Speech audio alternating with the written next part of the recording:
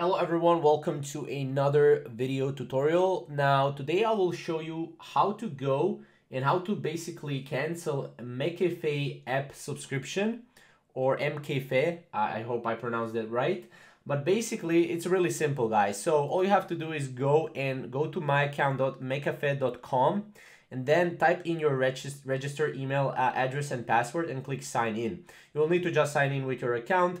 From there, as you can see, you will need to click on the auto renewal title, which is right here. And then you also have subscriptions as well. So under the auto renewal membership, you can click end auto renewal if you want to end the auto renewal.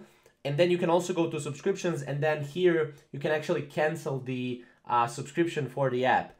As you can see right here, you can optionally tell us in detail or tell them in detail why you want to end the auto renewal.